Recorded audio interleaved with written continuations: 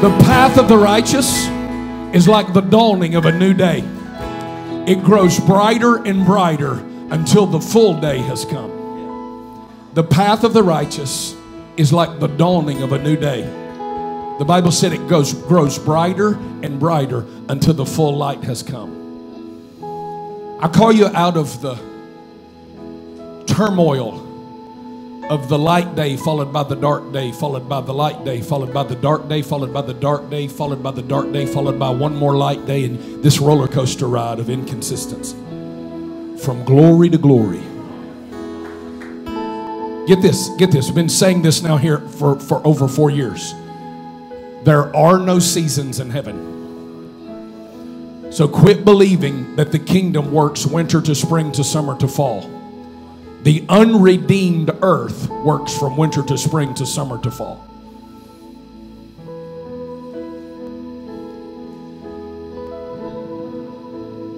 The yet to be redeemed cosmos still works seasonally.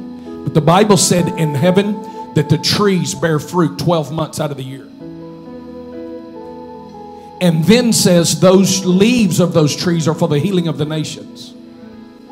Come on, we hear this, but we need to hear this morning. Why would you put the healing of the nations on the leaves of trees in heaven? Wouldn't you put the leaves that heal the nations in the nations? See, when you begin to awaken to the revelation that your kingdom come, your will be done on earth as it is in heaven is not a fanciful, impossible prayer that was just called to tease us to make us hungry for heaven. That he really believed that people would pray until his kingdom would come and his will would be done on earth as it is in heaven. Do you know what that would then mean? That would mean the trees of our land begin to bear leaves 12 months out of the year that are for the healing of the nations.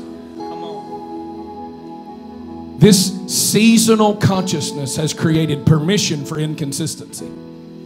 That's why you burn sometimes and you're dry sometimes and you call it a winter or a valley. I'm on the mountain right now, but I'm in the valley, but I'll cycle back around. And you're in the misery of that cycle. But the kingdom goes from glory to glory, not winter to spring to summer to fall. I actually believe Jesus went through the great winter on our behalf so we could live in the perpetual spring. So our Song of Solomon says, lo, winter has passed. Behold, spring has come, and his beloved is dancing on the mountains. That sounds better than bracing for winter. He's changing the narrative. He's filling us with hope. And I want to say this, and then we're going to shift some things. Never make the mistake of trying to balance the hope of the Christ with the hopelessness of the culture. That does not create balance. It creates double-mindedness. And the Bible said a double-minded man is unstable in all of his ways. Could it be that much of the instability we're seeing within the church culture is a consequence of people trying to balance their hope and hopelessness? I release you from the mindset that it's supposed to get worse and worse and worse until you get snatched off the globe. I declare brighter and brighter and brighter until the full day. Come on, that stone not hewed with hands out of Daniel is growing into a great mountain in the earth. That mustard seed leaven of the kingdom is beginning to produce something authentic and inexplainable. How could something that great come from something that small? It was surrendered into the hands of the multiplier. Amen. Yahweh, I just declare hope over a people. In humility as a testimony, I thank you that I'm finished with seasons.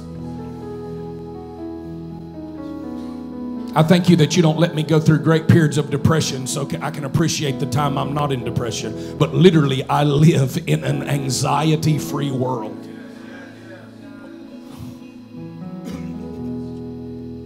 Stress was not your design.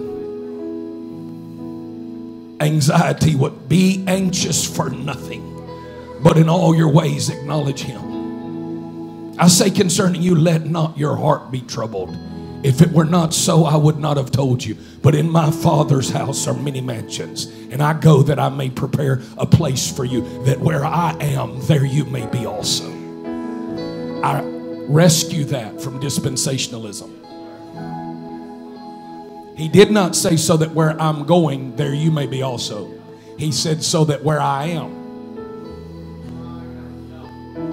Not about heaven. Not about heaven.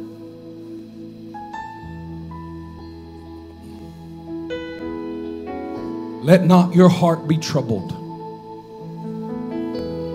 If it were not so, I would have not told you. But in my Father's house are many mansions. You know what that word mansion means? Speaking places. Not really big houses. In my Father's house, there's a place for your voice. And I go to prepare a place for you, that where I am, there you may be also. Where is He? Seated in heavenly places. Far above principalities and powers. The most quoted verse from the Old Testament in the New Testament is, sit here until I make your enemy your footstool. Till I make your enemy, Matt's been teaching us, till I make your enemy a stool for your feet. The most did you know that? The most quoted Old Testament verse in the New Testament is Psalm 110. Sit here until I make your enemy your footstool.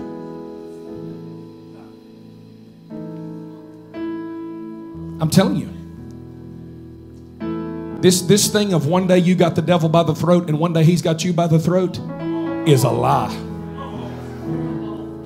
Come on. He's defeated. He's bound and does not even own the keys to his own world. I feel hope in that. Do you feel hope in that? I'm telling you, right here, 2018, having the time of my life, I am less conscious of hell right now than I ever have been at any other point in my journey. You know what it gave me permission for? Obsession with the superior dimension. I feel like I've at least smelled those trees planted by that river, that their leaves are for the healing of the nations.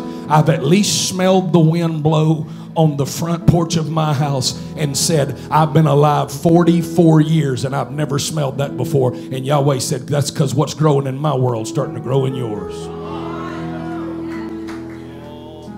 Whew. Smells like home. In the midst of the paradise of God. You know, 3 times outside of the book of Genesis, when the Bible talks about Eden, it either calls it the paradise of God or God's paradise.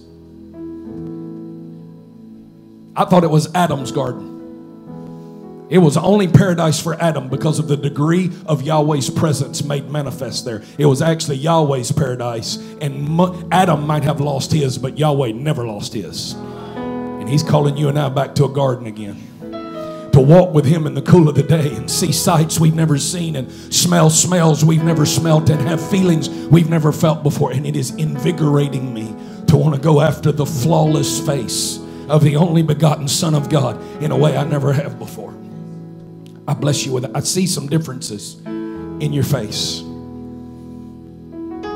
You get another appointment. You're getting another appointment. You're not going to live the next 10 years talking about what happened to you 20 years ago. You're going to live the next 10 years going, everything I used to call good is being dwarfed in the reality of what I'm experiencing as good now.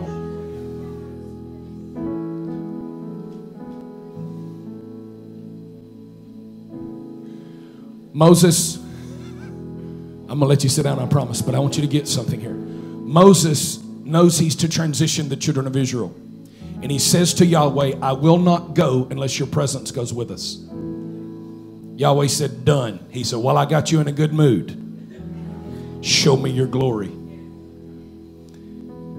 Show me your glory.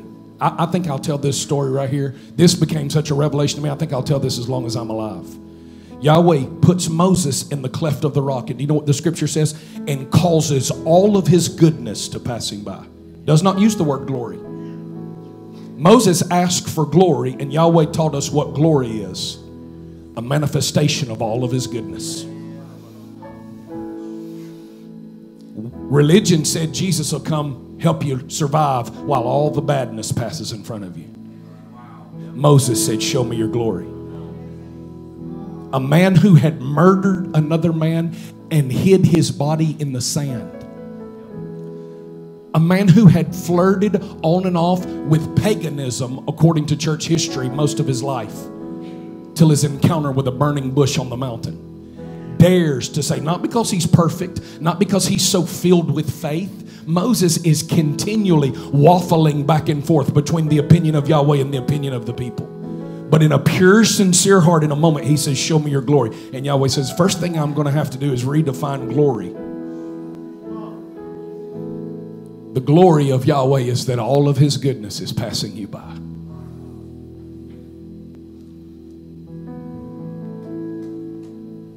Happy is the man whose sins are forgiven him.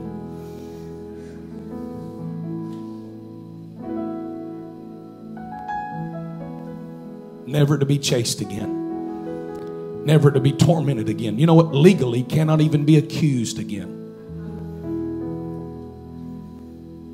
Not only did he rip up the accusations, he muzzled the mouth of the accuser. Somebody needs to hear that. Not only did he rip up the accusations, he muzzled the mouth of the accuser, so not even the accusation could be used against you again. As far as the east is from the west. Feel freedom today? Are you sure? You feel hope today?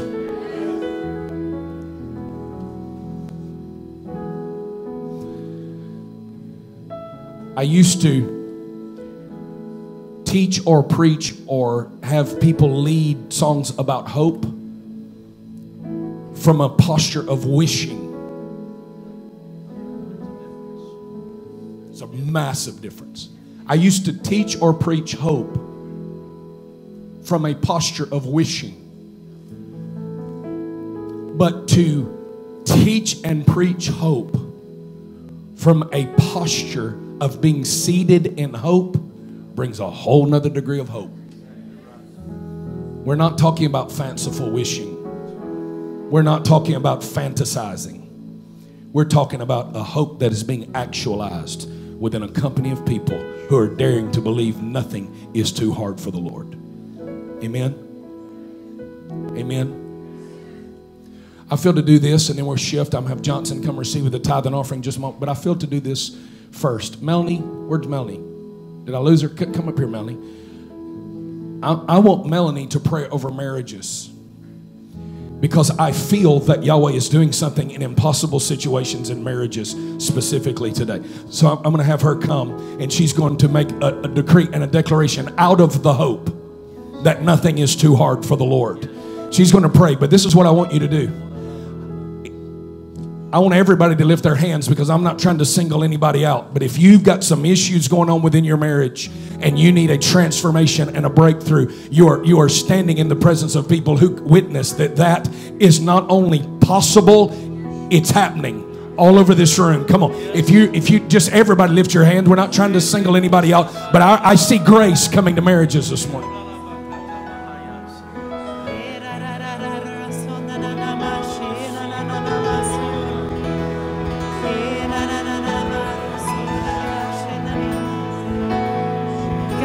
Come and invade our hearts. Come and invade our hearts and draw us deeper into that intimacy with you, Lord, that creates an atmosphere of hope and joy and resurrection life within marriages, God. I just speak life into marriages that only you can do, Lord, that only you can do. I speak rest over the striving. I speak rest over the burden of carrying a marriage that seems like it's failing, that seems like it'll never be what you dreamed it would be. I just speak rest over that. No more striving. No more striving, because God is just invading that situation. He's invading that situation. He's invading the hearts. He's transforming hearts, as He's transforming minds, as He's drawing husbands and wives into an intimacy that is only possible in the love of God.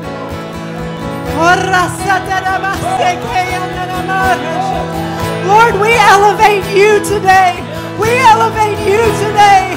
We say that you're the giver of life. You're the giver of wholeness. You fill every dark space, every crevice, every hopeless spot, Lord. And God, for those who have been asking for the resurrection of their marriage, God, oh yes, I say, I know what you can do, Lord.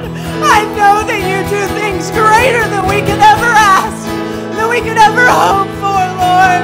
So do it again. If you'll do it for me, God, you'll do it for anybody. Come, Lord.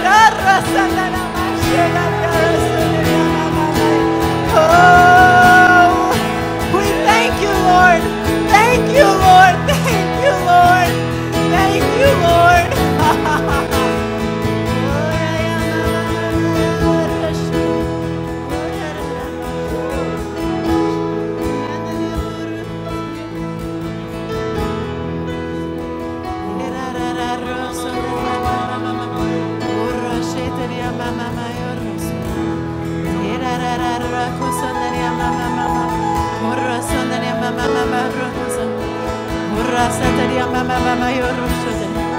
Father, I break off the bondage of armor.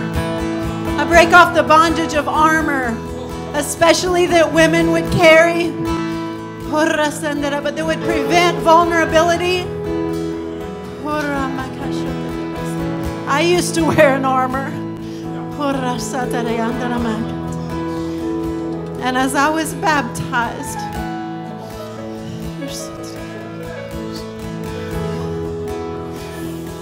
I had learned what it was like to take the armor off so that I could communicate, so that I could be intimate, so that I could be vulnerable. I saw it and I knew it was there, and I would take it off and then I would operate and then I would pick it back up somehow. But then I was baptized in water and in hope, and the armor melted off. It melted off. Those around me saw it, and I didn't know what was happening. But there is a place. There's a place that you can walk. There's a place that you can dwell. There's a place of intimacy that you can go where there is no armor. There is no armor. Go ahead. Go ahead. God, do what only you can do. I speak the melting of armor. You no longer have to be protected. You are safe. You are safe in the arms of Christ. You are the righteousness of God in Christ.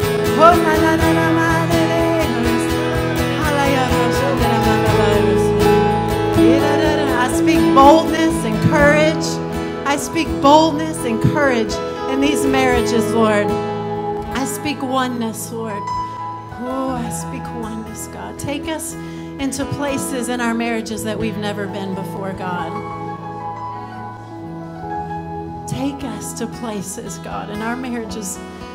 Do something with this oneness that only you can do, God, that we can't do alone. Thank you, Lord. Take us into these places, Lord, that we didn't dream were possible. Take us into the joy that you've designed us for. Take us into the fullness of life in these marriages that are pouring hope onto children. Thank you, God. Thank you, God. Thank you, God. Thank you, God. You're doing it. Thank you, Lord. Thank you, Lord. Come on, lift your hands one more time. You're going to have grace to open up. Expose your vitals. Come on. expose your vitals, you're not protecting yourself. You're insulating yourself from the degree of encounter that brings transformation. Open up.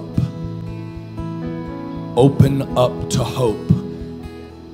Come on. Even if you were wounded in hopelessness, dare to believe this time you're opening up in a different environment. And this is a hope that Romans said does not have the capacity for disappointment. Come on, that's the Bible. Does not have the capacity for disappointment. In Jesus' name. In Jesus' name. Amen. You can begin to make your way back to your seat this morning. Awesome. Thank you. Awesome.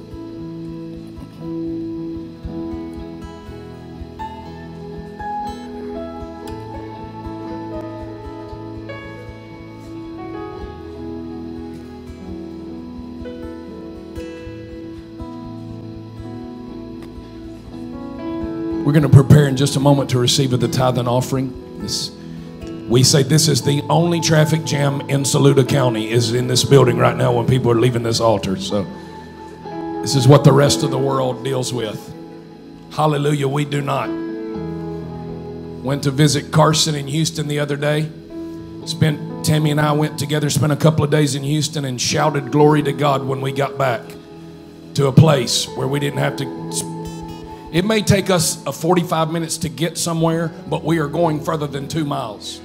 I don't mind driving 45 minutes as long as I cover 48 miles in that 45-minute time period.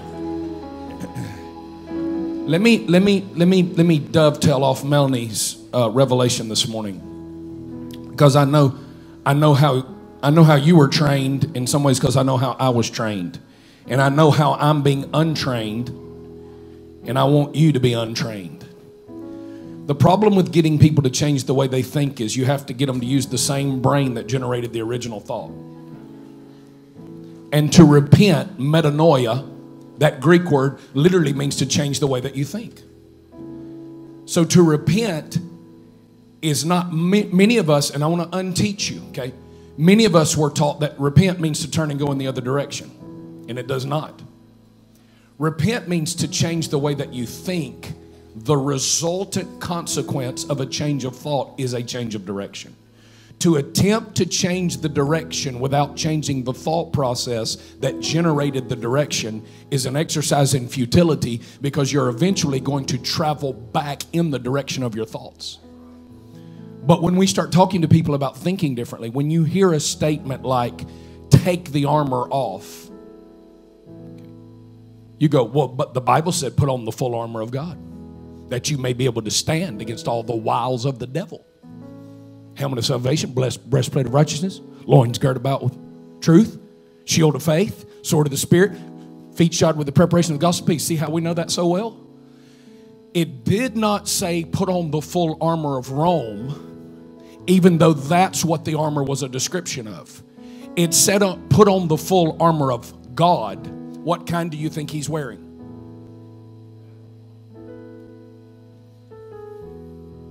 There's an analogy of a Roman soldier, but the invitation is not to put on the full armor of Rome. It's to put on the full armor of God, which is not a helmet, it's salvation in your thinking. It's righteousness as a breastplate, giving you permission to expose your vitals. Righteousness lets you go, I'm righteous, therefore I have no fear in giving access to my vitals. I'm so righteous that I don't even have to fear you wounding me anymore.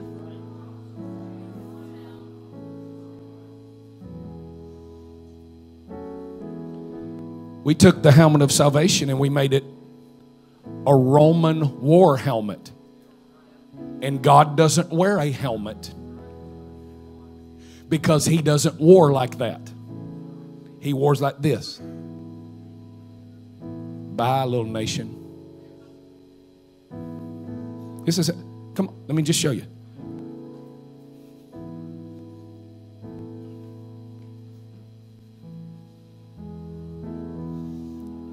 I don't have a footstool and I have tight hamstrings. So I'm not putting both of them up and Petrie couldn't either because he's chubby. But mine's just tight hamstrings. Okay, so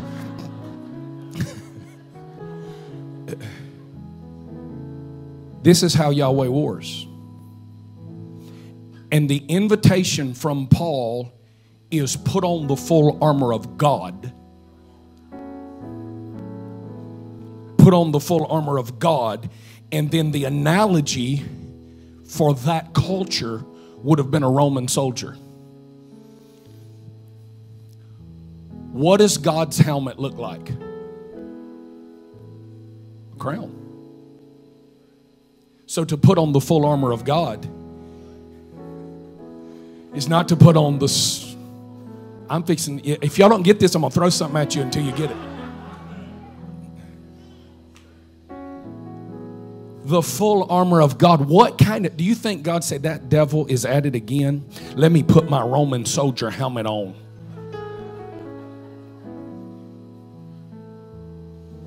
Put on the full armor of Yahweh. Religion made Lucifer God's great arch enemy. But that is an illegal thought process. Lucifer is not the opposite of God. Lucifer is the opposite of Michael. God has no opposite. We have elevated the devil to being God's appropriate opponent. And it is an embarrassing descent away from the totality of the greatness of God. Put on the full armor of God doesn't mean put on a Roman helmet. It means put on a crown. Breastplate of righteousness. 4 times that I have in my current notes, righteousness is identified as a robe. What if the breastplate is not a Roman soldier's breastplate? I know that's what they did in the play at your church. But what if it's a robe of righteousness that says, I'm so right with Him that I don't have to spend the rest of my life guarding my vitals? I knew something happened in Melanie the day that I was able to baptize her. I actually held her like a little girl and scooped her up from the baptismal tank and handed her to her husband. Because, and I don't think you'll mind me saying this, because part of the issue is you never had a father appropriately give you away.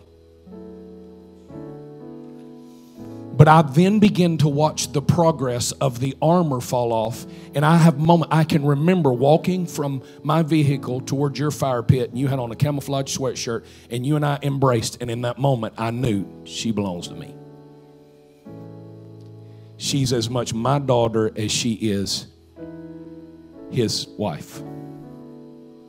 She's as much my daughter as he is my son.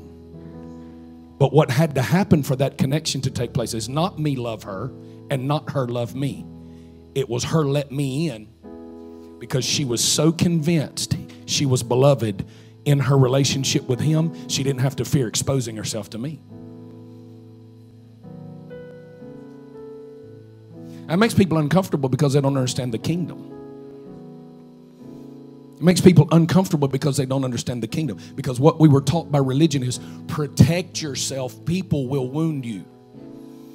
But I'm telling you, an absolute revelation that convinces you of righteousness causes you to no longer fear the wounds of people because you're far too seated in beloved identity with Him.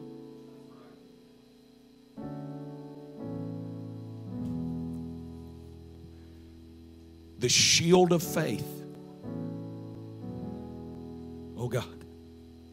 See, in the Roman culture, the shield's what you hide behind. If you're putting on the whole armor of God, what does His shield of faith look like? I'm going to get one word for you. I'm going to show you this and we're going to receive the offering. Invincibility. Listen, go with me here. Not oh crap. They're back. The full armor of God, not a Roman soldier. Am I making this clear? The analogy is a Roman soldier. The reality is Paul said, put on the full armor of God. How many of you believe the sword is the sword of a Roman soldier? No, it's the word of the Lord. Then why make the shield of a Roman soldier? If the sword is the word of God, then maybe the shield is the faith of God. I know you don't want to hear that because you were trained to believe that the way we insulate ourselves against that mean, bad, awful devil is get super armored up. And I have a question for you. How's that working? I have seen more demons delivered in these meetings without fanfare than I ever have seen demons delivered when we were talking to them, infusing them together, and giving them glory in the room. I've seen people get delivered from demons in the parking lot walking toward this place. I'm just telling you stuff we've seen. And we did not have to get blood coming up in our mouth and get 9 big ushers to pin them to the floor.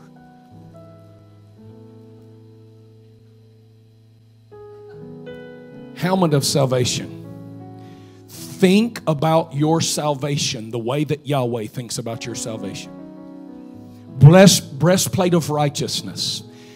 See your heart protected by way of a status called righteousness. Shield of faith. Approach impossibility seated in the reality of invincibility. Well, brother, we're not invincible. Well, no weapon. What kind of shield do you need if no weapon that is formed against you will be able to prosper? If 1,000 may fall at your side and 10,000 at your right hand, but it will not come near your dwelling. If the battle is not yours, but the battle belongs to the Lord, what kind of shield do you need? Confidence in the invincibility of the one who has seated you in righteousness and caused you to think appropriately about salvation. The belt or the girded loin of truth. You and I fall apart at the deepest points of how we're to be connected when we partner with a lie. So literally he said, I'm going to hold everything about what I've robed you in together. Listen, what if you saw it not as the robe a soldier wore, but the one that held the robe together? The truth that ties that righteousness to you. This is really amazing. This is really good news. Unless you want everybody to think you got there by way of how doggone strong and good a soldier you are. Do you know I have seen preachers for years get dressed up in combat boots and camouflage pants and get up and call the whole church to be soldiers? But you know the Bible also says you're to be a sheep. But I've never seen a preacher dress up like a sheep in my whole life. Have you? Is it just me? Or have you never seen a preacher get up and go, bah? I came in this wool today to tell you we're supposed to be sheep. Why? Because it's sexier to be a soldier than it is to be a sheep.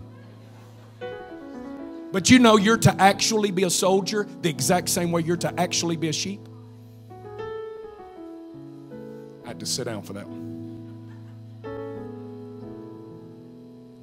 You are to actually be a soldier the same way you're to actually be a sheep. And that messes with this masculine definition of Christianity that creates the vulnerability that says, I am willing to finally admit I did not get here by might and I did not get here by power. I got here by the Spirit of the Lord.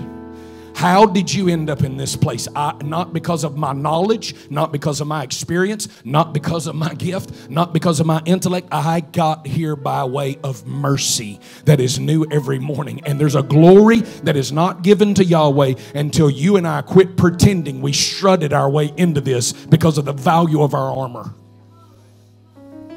Do you know what truth does?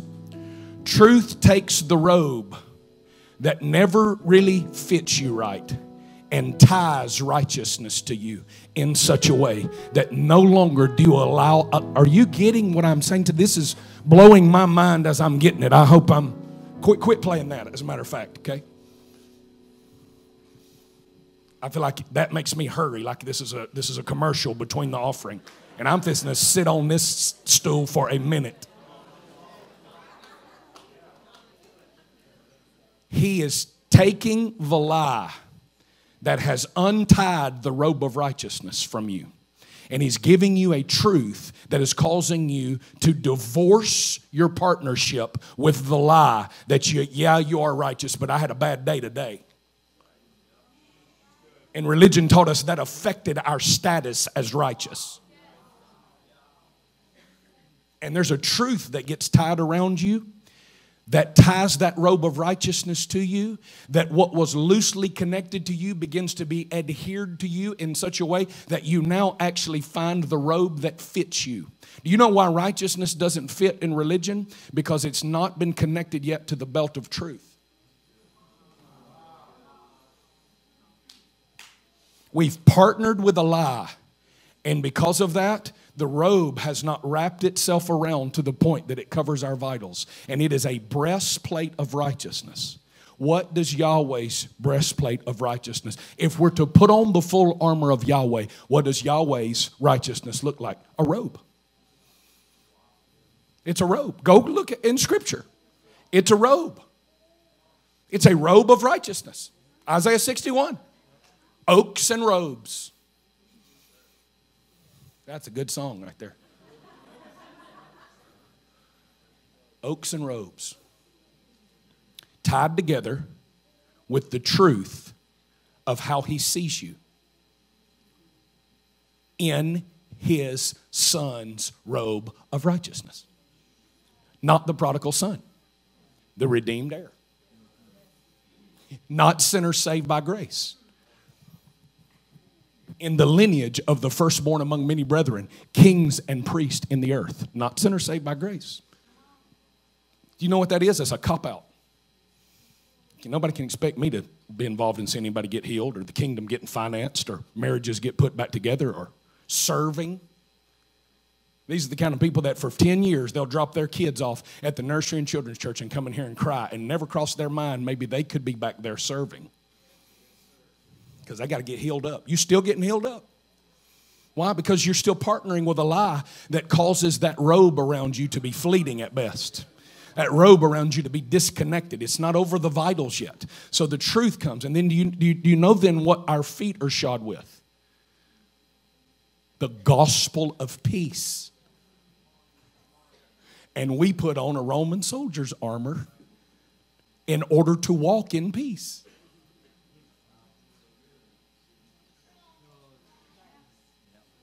The shoes are in, let me say it like this. The shoes are permission for entrance into the gospel that is of peace. Of the government of his peace. The government will be upon his shoulders. And of the government of his peace, Isaiah, there will be no end. Not from peace to war, peace to war, peace to war, peace to peace to peace. Walking in peace is the only way you will legally be authorized to appropriately wield the only piece of offensive weaponry mentioned in the book of Ephesians, the sword of the Spirit. I heard people say, well, even a Roman shield had spikes on it, and they would use that shield as a piece of offensive weapon. We're not talking about a Roman shield. Jesus wasn't super pro the Romans. Paul was a little too pro the Romans from time to time. You can sit on that one for a minute. But Jesus was not super pro the Romans, the Roman government, or Roman soldiers. He's not trying to tell us dress up like a Roman soldier. He's saying get so confident that your mind is covered with Yahweh's idea of salvation and your vitals are covered with Yahweh's definition of righteousness. And it's all tied together with the truth that won't believe a lie, that you walk in a degree of peace that now makes it legal for you to wield the sword of the Spirit. Do you know what it is? The promises of God. Do you know the most valuable piece of offensive weaponry I have? Thus says the Lord. The promises of God are literally the sword that penetrates into the darkness, that brings a division, the Scripture says, between that is soulish and that is spiritual. For the word of God is quick and powerful and sharper than any two-edged sword. It penetrates, pierces, and divides asunder the soulish from the spirit. Literally, what the word of the Lord does is the word of the Lord divides that consciousness in you that gives permission for soulish paradigms.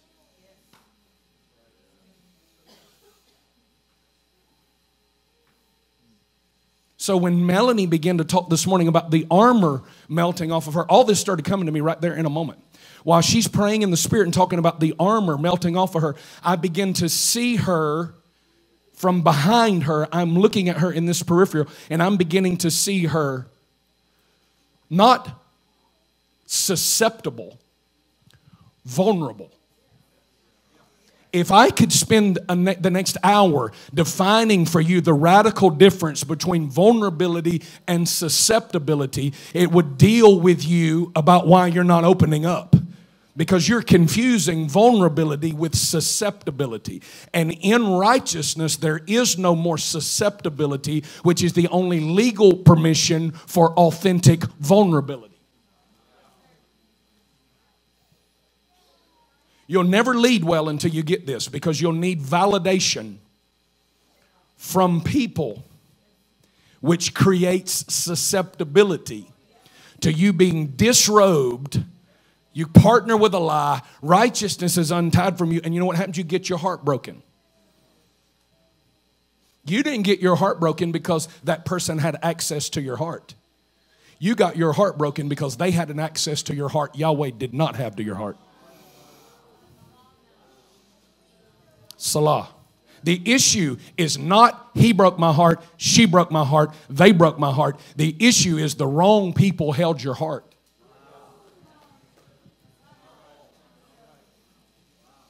When I get rooted in righteousness, when I put the crown of salvation on with the robe of righteousness, tied together with the truth of beloved identity, all of a sudden I begin to take up a faith. Righteousness generates its own brand of faith. And the faith that we have exercised has been impotent and impoverished and insufficient because it was a faith that did not come out of the hands of an individual robed in righteousness. So do you know what we did? We wished and called it faith. We fantasized and called it hope. You start walking in peace. And you know what starts to happen as you begin to walk in peace? You begin to actually believe that thus saith the Lord can be used as a sword that gets you out of the inconsistencies of soulishness. You want to have a large church? Minister soul to soul. Because what most people want is an environment where their soul gets impacted. Which we believe, I believe this is a insufficient definition, but it is a definition, that the soul is inclusive of mind, will, and emotion. Most ministry that people crave is the kind of ministry that appeals to mind, will, and emotion. Spirit to spirit ministry is what the Bible identifies as deep crying out to deep, which is what I teach is the law of relatable dimensions. You only know how deep you are based on what speaks to you. Deep cries out to deep. The law is true in that it remains truth in a state of introversion. So if you flip that around, it must be true then that shallow cries out to shallow. And if you want to have a large church, do the shallow thing. Because there'll be a lot of people that can hear that. But if you want to have a company of people that can leverage, thus says the Lord, until it becomes a sword that penetrates so deeply that now you have a group of people that do, listen, the Bible said when Adam sinned, he exalted his soul. Did you know that? Probably not. I didn't until recently. When Adam sinned, he exalted his soul. Now, we always made sin about the flesh. The action is an activity of the flesh. The desire is actually manifested by soulishness. When Adam sinned, he exalted his soul, not his flesh.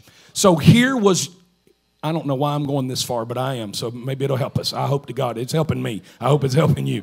So here was Adam had rulership in his life by way of the Spirit. Okay? The soul actually was there to reinforce the Spirit, and the flesh was there to serve the soul in such a way that it appropriately reinforced the Spirit. So Adam was under the government of his spirit. When he sinned, spirit and soul switched places.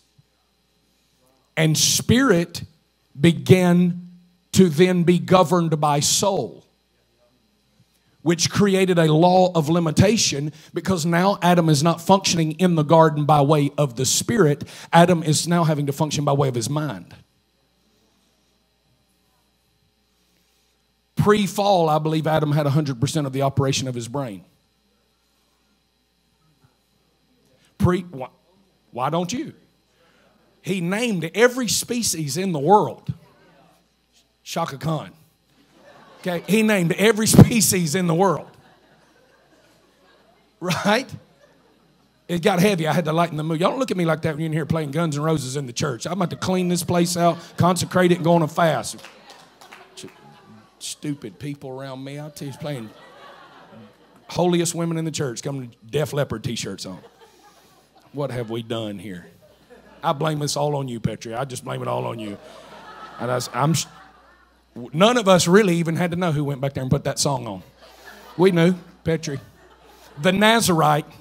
Well, when he got off that Nazarite train, he left the whole tracks, left the train station.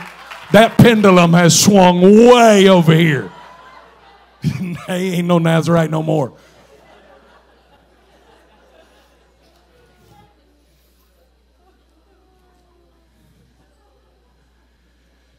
The exaltation of the soul created an inferior governmental structure in the interior world of Adam, who now is no longer using his mind for what his mind was designed for. He's having to start to use his mind for what his spirit was designed for. When his mind is appropriately serving his spirit, his mind is only able to function in concert with what his spirit craves. When you exalt your soul above your spirit, now your spirit is only allowed to function in what your mind allows it to. That's why analytical people have a hard time with the kingdom. This is some teaching that if we get this, it's going to cause us to rethink some things as it relates to righteousness, man. Do you know when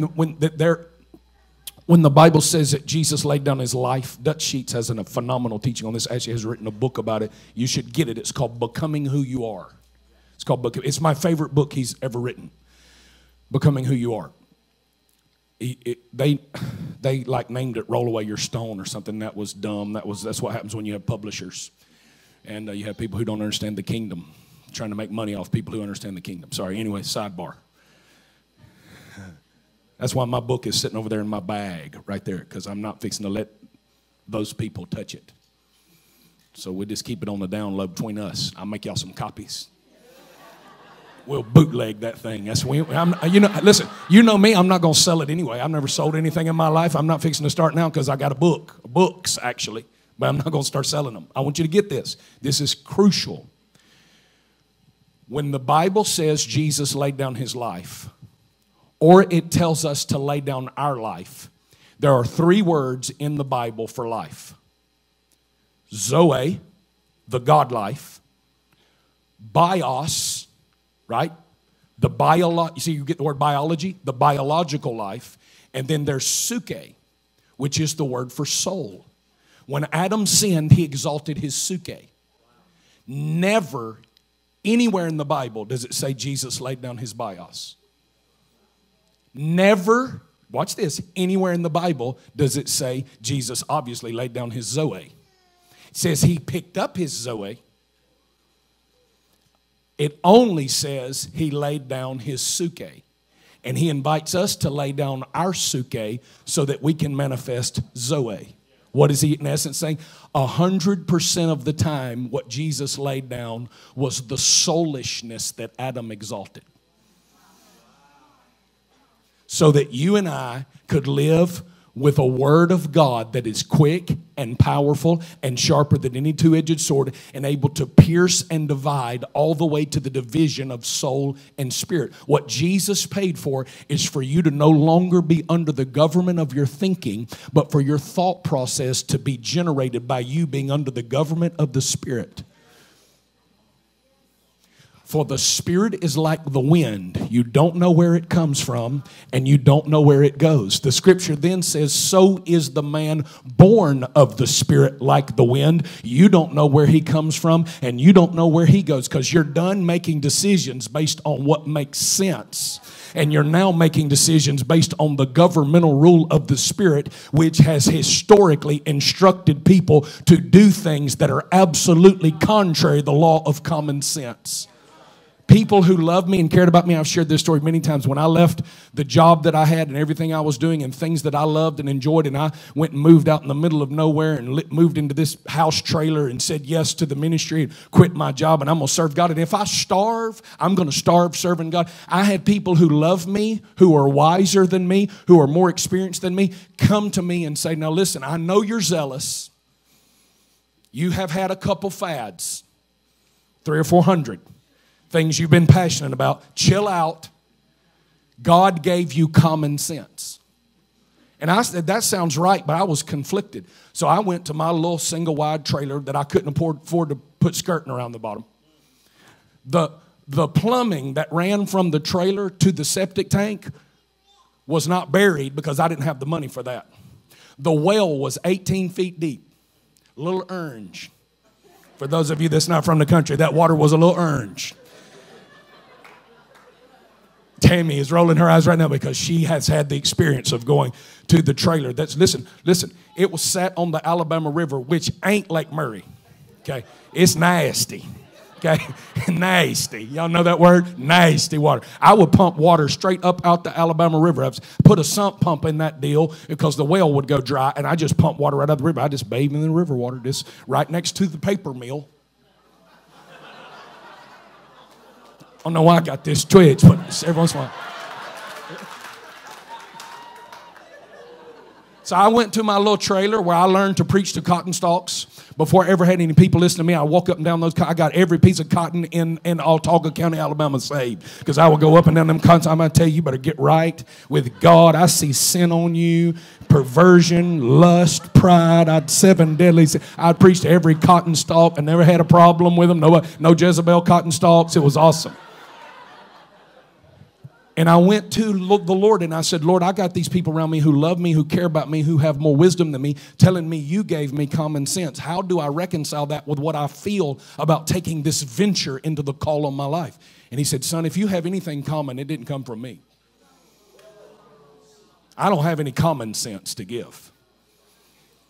I told a man to build a boat on dry ground who was awaiting a flood on a planet that had never received a drop of rain. God come to Noah and tell him, build a boat. And he said, which body of water would you like for me to put it in? He said, I want you to put it up there on top of that hill. He said, there's no water there. He said, yeah, but there's going to be a flood. And Adam said, what's a flood? And God said, when we get too much rain. He said, what's rain? The water had been in the presence of the firmament. The water had been provided from the earth for man. Now this whole new idea of rain falling was going to come. And Noah had to deal with everybody thinking he had lost his flipping mind out here building a boat. Why? Because Yahweh was causing a man to make decisions under the government of his spirit that hears the word of the Lord, not his soul that wants to engage the mind of common sense. Go fight the giant with a slingshot. And do you know what the first thing you know what the first thing the government of Saul tried to do, Melanie? Put armor on him. Because they saw him as susceptible. He knew he was not susceptible because he'd been sufficiently vulnerable. He had already been searched in the wilderness with a harp in his hand.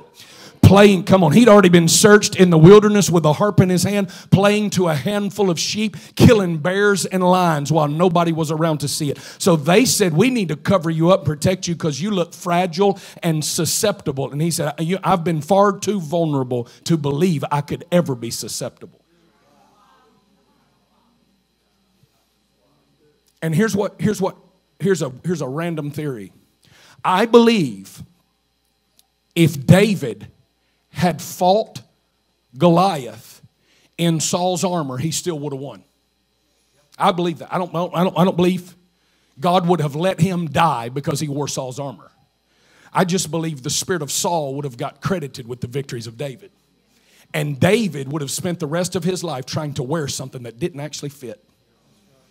Many are calloused because they tried to wear armor that doesn't actually fit. And now he's calling you into the robe of righteousness. And I'm telling you, if you've got a religious spirit in you, you'll start to feel guilty when you take your Roman soldier gear off and start to put this nice, plush, amazing, comfortable, customized, tailored, well-fitted robe on you. And you'll start saying, well, I feel like kind of like I'm being irresponsible to all the warfare I'm supposed to be doing.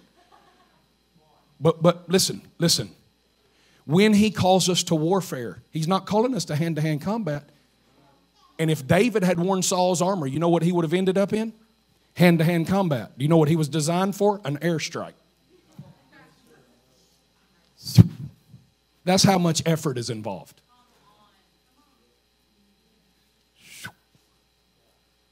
Hits. I didn't come preach on David and Goliath, but I can if I need to. I have before, believe me. So the stone hits him right here. And he falls forward. How's that work? The stone hits him right here, and the scripture says he falls forward. Because Yahweh wanted to make sure nobody got confused into believing it's the rock that took him out.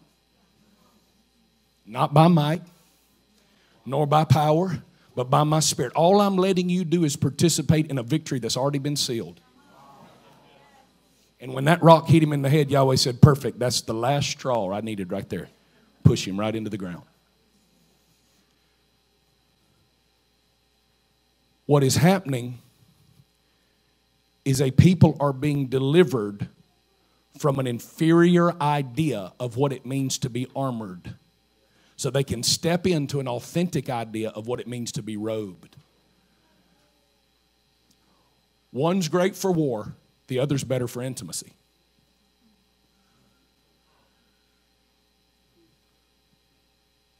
I spent 2 weeks. Let me tell you something. Kristen's birthday's today, by the way. KK's birthday's today. 29 and single. Wealthy. Got money. Amazing brother. Amazing brother. One amazing brother. Some iffy sisters, but one amazing brother. So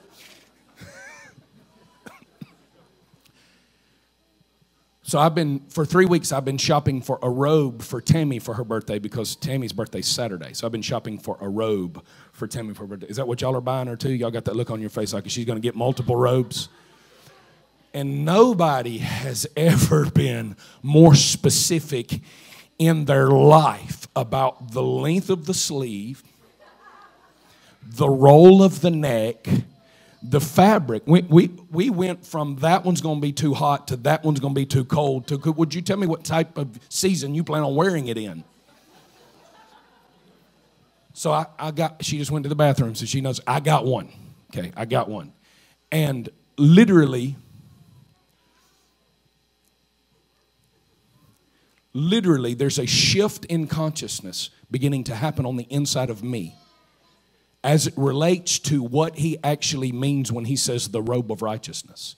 And for me, it feels, and this is the only way I know to describe it, as if I've never really ever worn anything that fit right but this.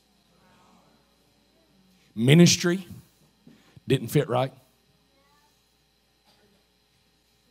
Leadership. I'm not saying you're not good at it.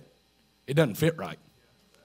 And there are specificities to the way he designs the robe of righteousness that it literally causes you to believe everything on your journey has in some measure been on hold until he let you put this on. And when he let you put this on, it was making an announcement that you were coming out of a conflict consciousness and into an intimacy consciousness. Now remember, Samson has a revelation of the power of war. Okay, picks up the gates of the Philistines and marches into their village. Ties fire, I don't know how you do this. He ties firebrands into the tails of foxes. There's some stuff in the Bible. You should read it sometime. So he ties firebrands in the tails of foxes and sends them into the crops of his enemies to destroy their resource. Takes the jawbone of an ass and kills 1,000 Philistines with a donkey's jawbone, which was a violation because he was not allowed to touch anything dead. But as long as you're winning, we don't care if you violated. We don't care if you violated the covenant if you're getting enough people. Every one of the 1,000 Philistines he killed that we bragged on him for killing was all done as a violation of a covenant because he was touching the jawbone of a dead animal, and his vow said he couldn't touch anything dead. Esther goes over here, spends a year getting marinated. I don't know nothing about this. Oils, spices, oils and spices. And people saying, you ought to get out there on the battlefield, brother. I've been on the battlefield. Laying down in these spices is harder.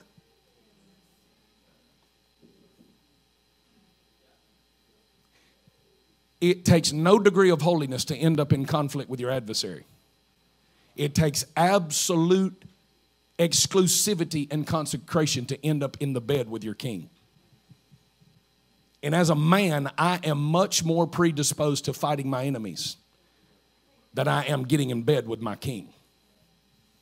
It's much easier. I'm going to mess with you now. Come on, we're going to go a little bit further. It's much easier for me to identify with a soldier than it is for me to identify with a bride. But Esther's breakthrough is 10,000 times more significant for the nation of Israel than is Samson's. If I told you we were going to list the great warriors in the Bible, Gideon, Barak, Samphah, Jephthah, Ehud. We could go on and on and on about these great warriors in the Bible. I've never had anybody list Esther. Because we have an inferior concept of what victory in battle actually looks like. It looks like somebody who has so allowed themselves to be tenderized in the oil of communion that when you approach the king, he hands out his scepter and says, anything you want up to half of the kingdom.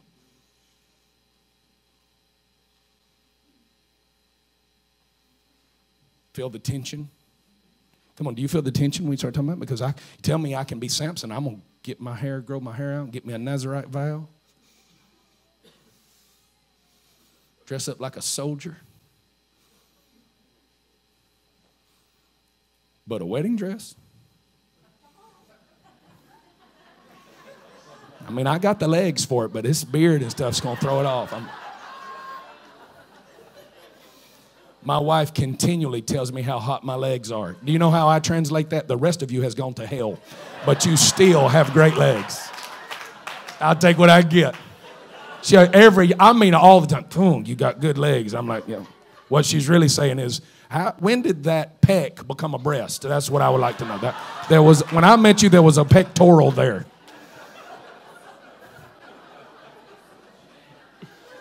Oh my God, is that an ab or a love handle? I can't tell. Well, just work whatever you got to do. Just do what you got to do. A wedding dress?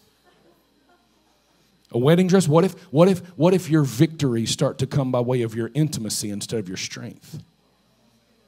What if he starts to get all the credit for all the wins because all I did was stay still?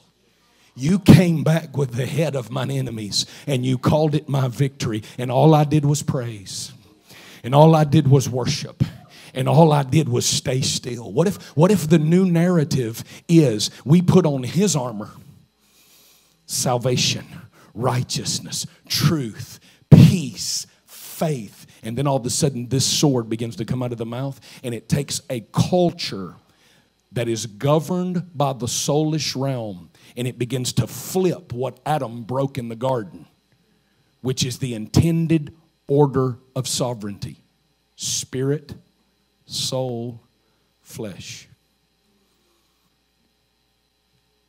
So is the man of the Spirit, like the wind.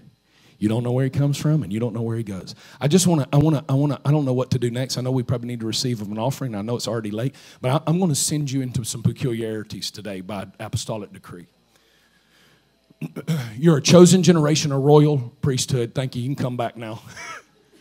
You're a chosen generation, a royal priesthood, a peculiar people. Now, all of us prophetic people use that verse as permission for how weird we are. But that's not what the word peculiar means. The word peculiar is a Greek word peripoiesis, and it literally means one belonging exclusively to another. The word peculiarity would have been better defined exclusivity, which in this culture makes you peculiar. Because we belong exclusively to ourselves, exclusively to our careers, exclusively to the culture. But you find a company of people in this postmodern society that is living in a degree of exclusivity where God is first and there is no second. You find God over here. You find a company of people with God over here as first, and there's not even anything else in the list. Everything else that gets categorized into priority has to fall in a whole nother line, because there is no second priority to belonging exclusively to Him. That is why Yahweh is breathing on companies like this all over the country. Because He's finding people who said, you know what? I don't want to live for my career and add Jesus on Sunday morning. I don't want to live for retirement and add Jesus on Sunday morning. I don't want to live for the college football team that I root for and add Jesus on Sunday. I want Jesus to become the driving force behind every decision that is made in my existence. And you start living that way, friend, you'll look peculiar to a culture that thinks Christianity is giving God a leftover hour and a half of your energy at the end of a week. What's happening is this righteousness revelation is causing a flip of the soul. We're being tied together. This message of righteousness is being tied around this family. I didn't know I was going here this morning, but I feel wind on it. This message of righteousness is being tied around the family. And a revelation you may have had on you that was loosely adhered to you is going to begin to be cinched to you in a way that you're going to find what fits you like nothing else has ever fit you in your life. And that is, He who knew no sin became sin, that I through Him might be made the righteousness of God in Christ. Not being found in my own righteousness. Come on, not being found in my own righteousness, but being viewed exclusively through the lens of His righteousness, because I belong to Him exclusively.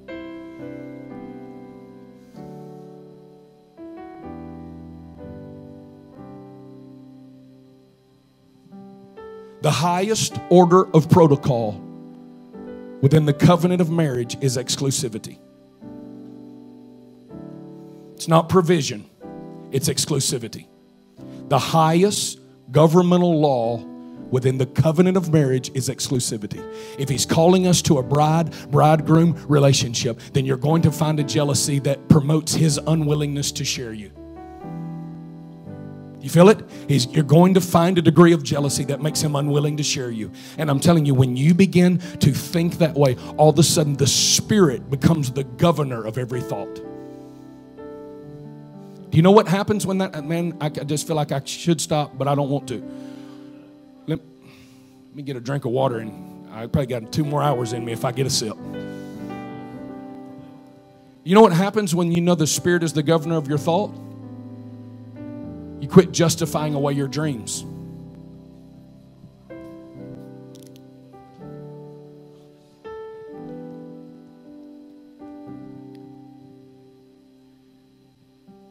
You start to believe that that dream didn't get there by way of the soul. You know what I'm telling people? If you said yes to this devotional water, to the death, burial, and resurrection of the lifestyle Yahweh's instituted here, you can start to trust all your dreams again. Because anything I'm still dreaming about on this side of what He brought me through, I trust that He's the one that left it there. Come on, I don't trust anything I dreamed about before I came into this grace to be seated in heavenly places in Christ Jesus. But on this side, I'm starting to dream. If that dream's still there, then it was a dream that Yahweh placed on the inside of me. And you know what I'm doing? I'm starting to trust my thoughts. Do you know what trusting your thoughts does? Makes you confident to the decree, the whisper of His voice that actually sounds like your thought. Do you know why people can't hear the voice of God? Because He sounds so much like you. I want you to feel this change in this room right now. What are you dreaming about that's still there after everything He brought you through? What are you hungry for that's still there after everything He brought? You know what He did in me, Tony? Resurrected horses. I laid that one down because I couldn't trust whether that was the Lord or not. And then I came through these waters and He began to give that back all over again. The property, the land, the hunting, the things that Yahweh is handing over to us. My relationship with these folks. I used to beat myself up for being passionate about those things. And then I came through this and I said, you know what? If that dream is still there, if that desire is still there, if that thought is still there, and I'm under the government of the Spirit to the degree I was designed to, then not only can I permit it, but I can enjoy it in a way I've never enjoyed it before, because it survived the crucible of being stripped of the Roman soldier's armor, and I've come out on the other side of a robe of righteousness, and I'm starting to see He likes me having fun. I'm starting to see I can hear His voice better when I'm not broke and sick. Come on, I'm starting to see I can hear His voice better when I'm not wrestling with poverty and lack and need. I'm starting to see I can hear His voice better. I'm starting to fly first class a little bit. I wouldn't let myself do that for years. Hundreds of thousands of dollars in the bank, and I would not allow myself to fly first class for years. I'm starting to fly first class a little bit.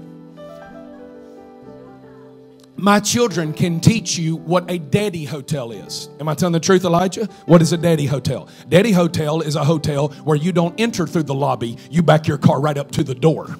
You're given a metal key, and an air conditioner is on the outside of the building blowing in, maybe. You can shake the towels and then look at the light through the towel if you stay in a daddy hotel. But that mentality is beginning to shift on the inside of me. And I'm beginning to say, you know what? He wants me rested.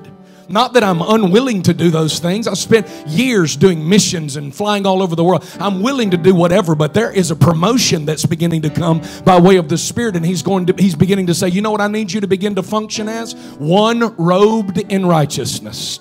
Instead of one here to survive the test of life so you can get all your great rewards in the afterlife. To have this covenant and be poor is selfish. I'm going to say that again. To have this promise and still be in poverty is a choice to remain in selfishness. Somebody's got to begin to leverage this increase into somebody else, which means somebody's going to have to cause that word of living faith to come alive on the inside of them that believes they're not supposed to spend the rest of their life holding up a shield that dodges bullets. They're actually supposed to leverage the promises of faith by the sword of the Spirit that is, thus says the Lord. I'm going to send you into some peculiarity. I'm going to mess with you a little bit, Griff. I mean, you know I love you, so this will be easy for us.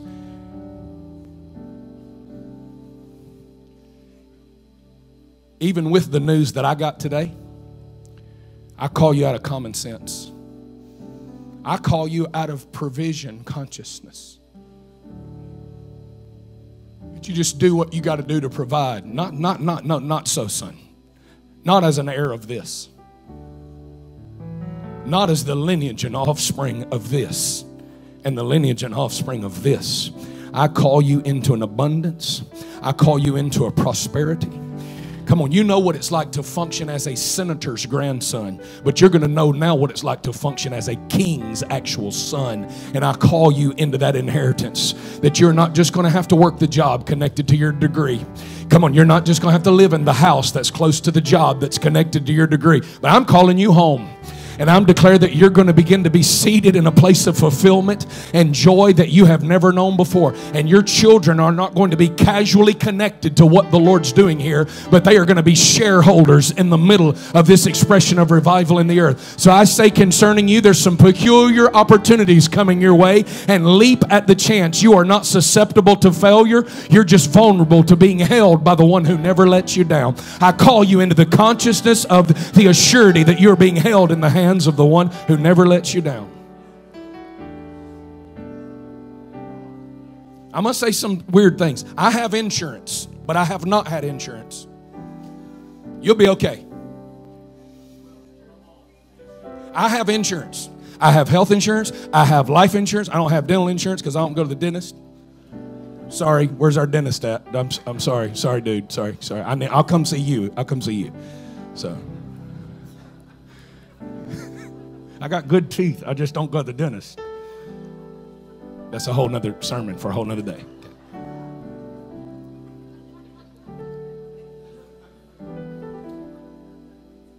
I have insurance, but I have not had insurance, and I'm not more secure with it. I'm calling you into a faith that lets you begin to make some decisions that are not based by causing the spirit to serve the soul. Well, I would do that, but my mind's telling me it doesn't make sense. No, that's not how this one works. In righteousness, that script gets flipped, and all of a sudden the spirit begins to dictate the thought process of the soul, and you begin to venture into ownership instead of settling for slavery. There's not a person in this room that should ever be content to only be an employee.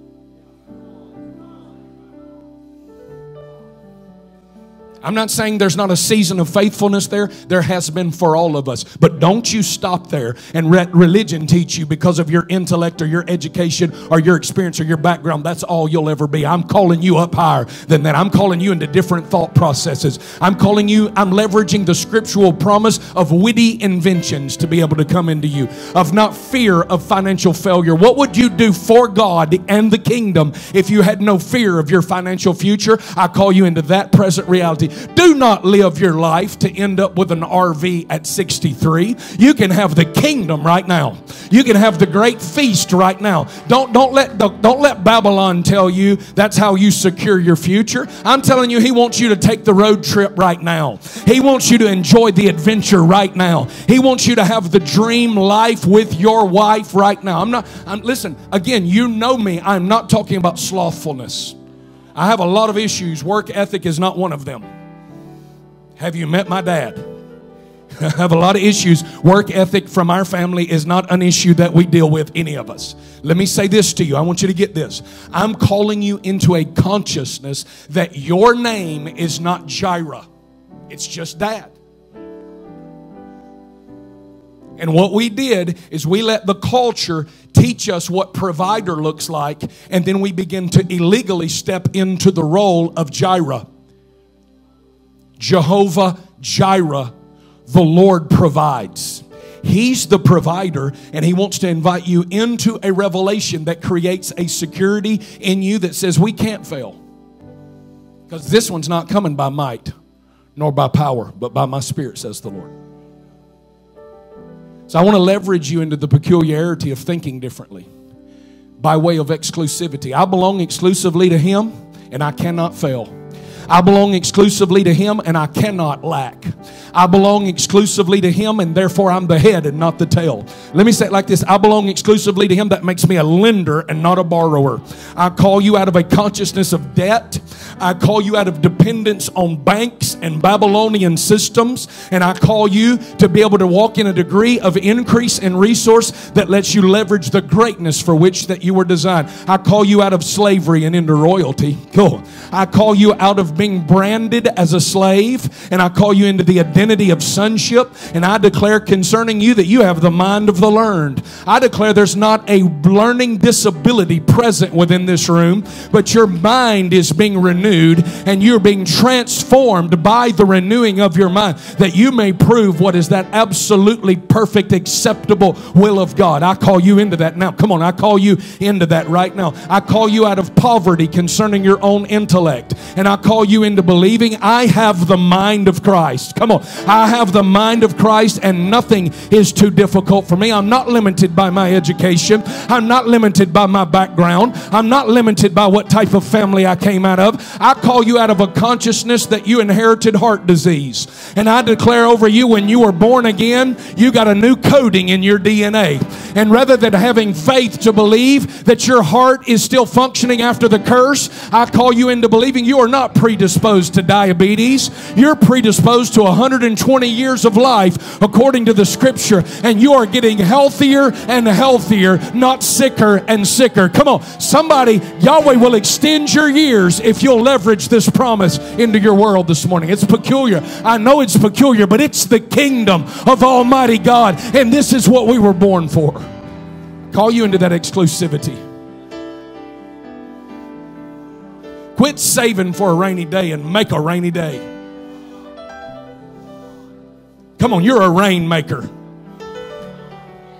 You're a rainmaker. That's what you are. You're one that stands between heaven and earth, and with the same like passions of Elijah, according to James 5:17, you point and you say, heaven, you will rain.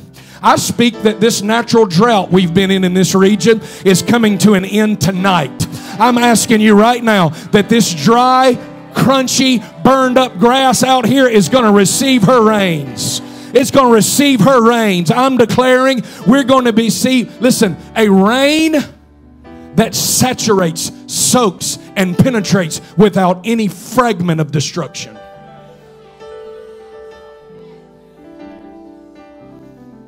Whew.